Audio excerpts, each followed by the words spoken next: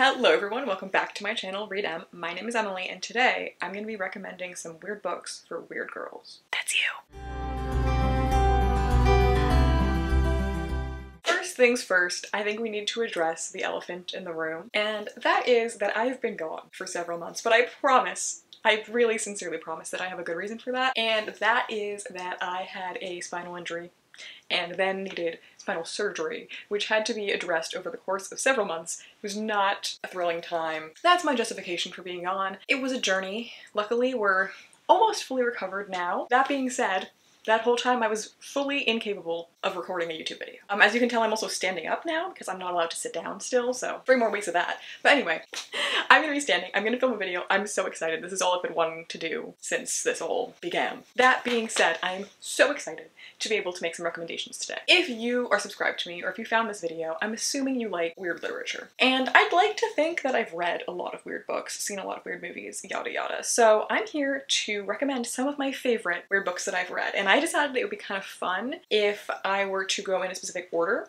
for this video. I'm gonna go in order of least weird to weird, but rest assured they are all strange fiction. Let me grab those books. So the first book that I have is more of a collection than a singular book, and that is all of Ian Reid's books. If I'm gonna go in order of weirdness, the least weird is I'm Thinking of Ending Things, and then after that I had put Foe. I have 2 different copies. This one's signed by Paul Mescal, fun fact. Take a look at that bad boy. So if anything's gonna convince you to read it, maybe that would. Or the fact that he recommended me personally We Spread by Ian Reid.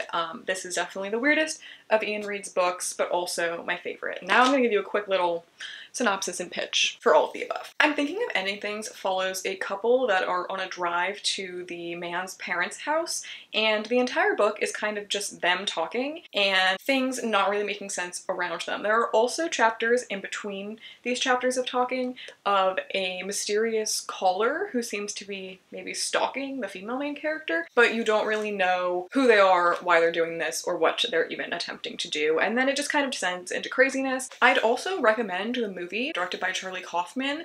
It is somehow even weirder than the book. It definitely is harder to understand if you haven't read the source material, and the entire third act is a ballet. Not in the book, only in the movie. Cannot give you a reason why, but it's something to check out if you're into weird things. Next up, of course, we have Foe, also by Ian Reid. This is a sci-fi story, but I'd call it light on the sci-fi. It is once again an examination of a relationship. A main couple is living in a house alone, kind of like a farm vibe. I forget exactly where it is, but a man shows up at their house and kind of gives them a proposition that the man of the couple should go to outer space. And in the meantime, they'll replace him with some sort of like cyborg person that will make it so that the wife doesn't have to be sad that her husband is away in space. But then of course, that's not exactly what's going on, and things become very strange. It's also very slow, very quaint, very cerebral, much like all of his books, and really keeps you in the dark for the whole time. This one also is a movie. I still haven't seen it, which is really unfortunate because it stars Paul Mescal, aka why he signed this book, and I still haven't watched the movie. That's unfortunate for me. But anyway, I do want to get to that. And of course, finally, for Ian Reid, we have what I believe is his magnum opus, and that is We Spread. This book is very sad. It's about a woman in a kind of senior living home and her battle with dementia and the end of her life. And that's just what it is. It's just really a descent into something very sad. And I guess in some ways the concept is less weird than the other 2 books I just mentioned, but the way that it's written and obviously the nature of what it's dealing with causes a lot of strangeness. But this one really hits the hardest, and people I know who have thought his other books are okay, they've all loved this. This book is just absolutely incredible and definitely not your typical read, but it's so worth it. And I think in terms of themes, maybe it is more normal than the other 2, but in terms of execution, delivers more weirdness. Next up, we're gonna kind of bring a little blast from the past, and I mean that literally. We're going with The Turn of the Screw by Henry James. Now don't click away, the rest of my books are not classics. Don't worry, I'm not gonna just give you a school lesson here, but I really had to shout this out because I read this book in a class I took in college called Dangerous Children, which is one of my favorite tropes in weird books. And this one did not disappoint. I also really love Henry James's prose, and I think that if you like a lot of these other authors I'm mentioning, you should get into some Henry James. He also has another book called What Maisie Knew, which is also Dangerous Child vibes and pretty weird, but like it's not speculative, yeah. And that one had other issues. I would really recommend Return of the Squirrel. If you also didn't know, this is the book that inspired the Netflix show The Haunting of Bly Manor, so if you watched that and liked it, maybe you would like this. This book is kind of a gothic tale about a governess who comes to this fancy mansion and has to take care of these two children. Miles and something. I don't remember the other. There's a girl. While she's there, she starts seeing some ghosts, she believes, and she starts thinking that the children are up to no good. She thinks the children are somehow haunting this manor, and it's kind of just becomes a question of whether the governess is mad, if the children are evil, if the other people working there are evil, if the ghosts are real, yada yada. And it's really just like a spiral of confusion and terror, and it's great. It's really great. It's very vague. If you like the vague weirdness of a lot of these books, this one is gonna deliver. The next book I have, I think, is significantly grosser, and actually, in fact, I know is significantly grosser than the other books I've just mentioned, and definitely significantly grosser than some of the books that I'm gonna put higher up on this list of weirdness, but in terms of conceptual weirdness, it's not that high up there, and that is Bones and All by Camille DeAngelis. Now, I will, you know, give you the caveat that this is about cannibalism. This entire book is about cannibalism, incredibly graphic cannibalism. There's also a movie of this book. I just realized right now, maybe Hollywood's in its weird era, because all of these books have adaptations so far. Every single one, except for We Spread, but like, it probably will eventually. So that's interesting. Anyway, this book is high on the body horror. The movie's even higher on the body horror. But the concept of cannibalism as a metaphor for connection and emotional intimacy, is that strange?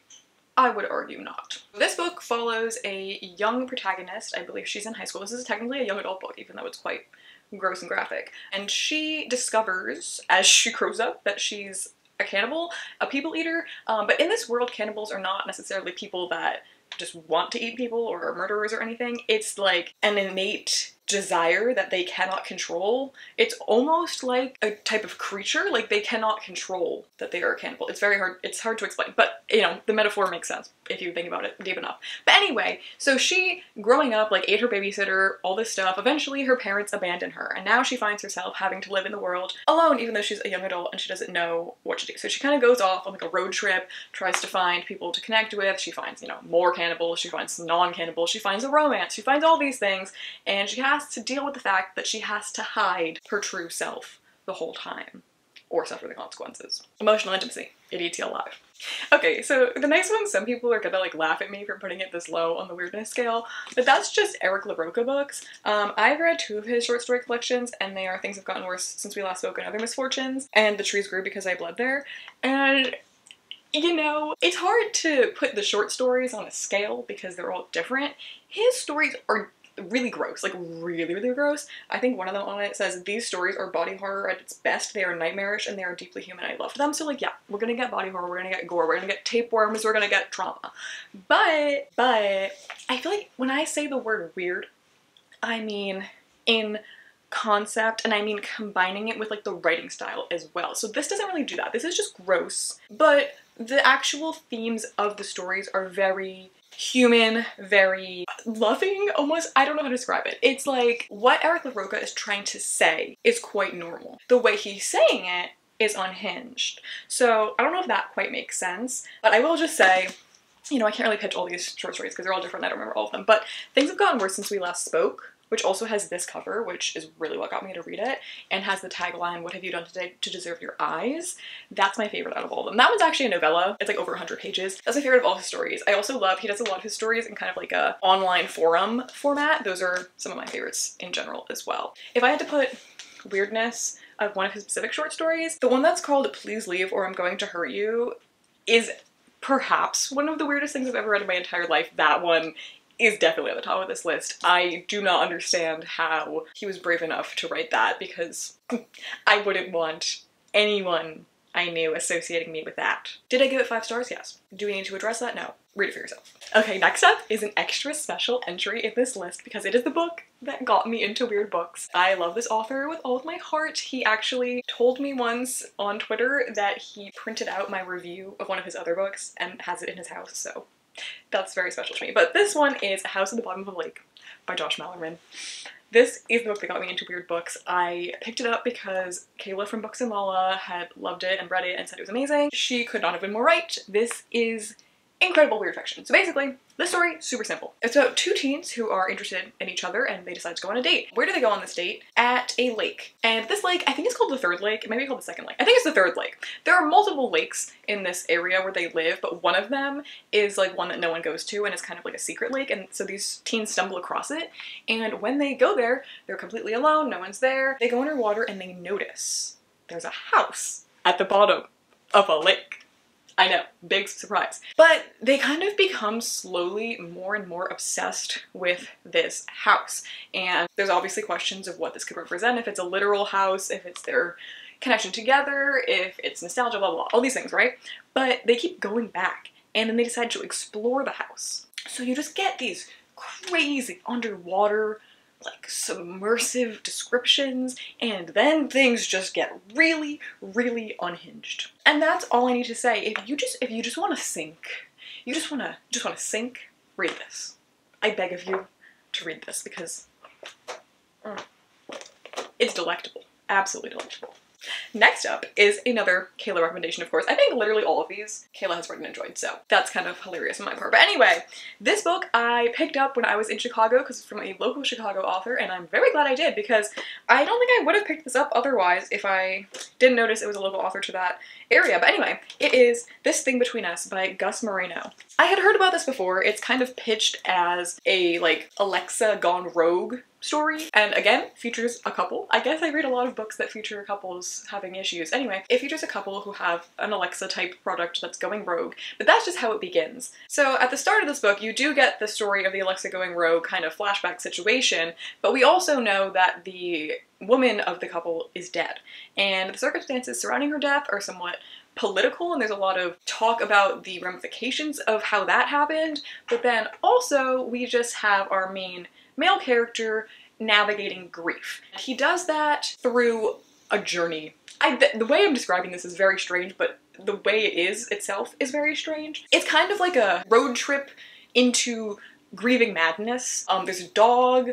I'm warning you, there's a dog. I'm not gonna tell you what I mean by that, but I think you know what I mean by that. Eventually there's also like monsters and creatures. It definitely becomes speculative and strange. There's like an isolated house and things happening. There's just a lot of gore. There's a lot of gross. There's a lot of monsters. There's a lot of grieving, and it's so good. Amazing. I really want to read more from this author. Next up, we have another short story collection. This one, less gross than the Eric LaRocca, but somehow weirder. We have Out There by Kate Folk. Now, this short story collection overall I actually didn't love. The other ones, the Eric LaRocca ones, are more like solid all the way through. This one, there were definitely some that I wasn't loving, but they're all weird. They are all weird. But I do have to point out that Heartseek's Brain from this collection is one of my favorite stories of all time now. I think about it so much. I think about the last sentence probably once a day, and I'm not exaggerating. I'm not going to describe what it is. I'm not going to describe what any of these stories are because I don't want to give them away because they're so short, but they're just all so weird. I think I will point out that a lot of them are sci-fi and not like speculative weird. They're like legitimately sci-fi, and that's kind of fun and makes the like gag of some of them like easier to grab onto and like keeps you flipping the pages because you like want to see how this gimmick's gonna go. But then some of them are just like really weird, and some of that made it a little boring to me, but like that's how like weird vague books go. Some people are gonna get it, some people aren't, and like I just didn't get some of these. I will also point out that the Turkey Rumble has the funniest premise of anything ever. It's literally about a family who on Thanksgiving, their family tradition is to inflict minor injuries. So like kind of a new couple is coming to the family, like she's introducing her boyfriend to the family for the first time and he has to do the Turkey Rumble. Did I love its execution? No, but like the premise, 10 out of 10. Also the Bone Ward. The Bone Ward is a sci-fi one. That one is gruesome, but pretty solid. The ending though, eh. Anyway, these overall were they my favorite? No, no, no. Heartseek's Brain, yes, yes, yes. Okay, we're coming close to the end now. We're reaching peak weirdness. Now this book is my second highest on the weirdness scale, and I'm very happy because it's becoming quite popular, and I'm a little surprised because it's up there. But that is Monstrilio by Gerardo Samano Cordova. This is another chef's kiss grief book. It is about a woman whose son dies at home because he has like lung deformities and stuff. So when he dies, this is the first chapter by the way, she extracts a piece of his lung and keeps it in a jar. Now, when I read this little premise, I thought like he was like in surgery and she like asked to get a piece of his lung. Now, we're just digging on into our child. And the body horror in this, sickening. Sickening and like slimy. Like it's just very crude, very like, there's a lot of gunk in this book. The lung piece though becomes a monster because she feeds it chicken broth and like soaks it in that, and then it becomes this little cute guy. The rest of the book is just her taking care of this little monster like it's her own son, which it kind of is, and it also is just a huge metaphor for grief. The other part though that makes this book really weird is that it's told in 4 parts, and each part is from a different perspective. But they're not really perspectives you would expect to be following. So the first one is the mother. The second one is her best friend, who has even weirder stuff going on. Honestly, that little like aside turns some people off from this book. And you know what? I could understand that, but also I was fascinated by it. I kind of really liked that part. Then it follows the father, and then it follows Monstrilio himself. I don't really know how else to pitch this to you. It's very slow, very sad, very gross. But if that, you know, checks your boxes, you're gonna like this. And last but not least, of course, we can't have a weird books for weird girlies video without talking about the OG. The one, you know, not OG in terms of when it came out or anything, but just the one that we're all obsessed with, and that's Bunny. I mean, we're not gonna have this video and not talk about Bunny. We're all gonna be talking about Bunny. Bunny, I'm sure you've heard of it. Bunny is taking the world by storm. Bunny is iconic. Bunny is everything. I love Bunny. I am Bunny. So Bunny is a really hilarious, unhinged satire about grad school, especially MFA in creative writing. It is about a group of girls who are part of this program that call themselves the Bunnies. They all address themselves as Bunny and each other as Bunny. It's kind of like a collective hive mind vibe, and we're following a character who's not part of the Bunnies. She's not a bunny, is what they would say, but she's part of their cohort in their writing group, and she kind of desperately wants to fit in. She makes fun of them with her other best friend who's not a bunny, but there's something like alluring to belonging, and she just really wants to be part of this group that she can't get into, and she's so lonely and dealing with all these things. She decides to go to one of their meetings one day, which is called Smut Salon, and she shows up and she can't resist coming back. And what is going on in Smut Salon? I will not reveal. The book will reveal. And it is just so much weirder than you could possibly imagine. And that's just the beginning. Smut Salon is just the beginning. So please read Bunny. Please read it. Please. Oh, if you like weird. Oh, Bunny. How I love you so. I mean, Margaret Atwood says it best. Oh, Bunny, you are so genius. Anyway, I hope that my recommendations in this video made any sense and weren't too weird, but you know what, if you clicked on this, it's okay if they were weird, because that's what you want. With all that being done, I'm so excited to hear if you've read any of these books. Please comment that down below, and also let me know if there's any books you think I would enjoy based on me having enjoyed all of these books. I'm expecting to read a lot more weird books soon and be able to talk about them finally again in this video now that I can move around and not be dying at all times. Something else I'm especially excited for in terms of reading weird books is Summerween, which is a readathon which happens every summer. This year it's happening in July. You know, I haven't actually picked my TBR yet. I don't even remember what the prompts are, but some random books I bought recently that like I could read are Pen Pal by Dathan Auerbach. Don't know how to say his name, I'm so sorry, but Pen Pal, like, this has been on my list for so long, and I know Gabby loves it, and I've heard it's like sickening, so we need that. And then I don't know what this is, but I just saw this at a used bookstore, and it's just said gothic fantasy weird horror short stories. And then, like, literally has weird in it. And then, like, it's like a mix of classic authors and modern authors. And the first story is by Louisa May Alcott. And I was like, I didn't know she wrote gothic fantasy weird horror short stories. So I had to pick that up. So, like, maybe I'll be reading these soon. What I'm trying to say is that we have a lot of really exciting things coming up in the next few weeks and months because I'm finally back in action and ready to make content. So if you're still watching for some weird reason, I'm so grateful to you, and please consider liking, commenting, and subscribing for engagement, and I'll see you guys next time. Bye!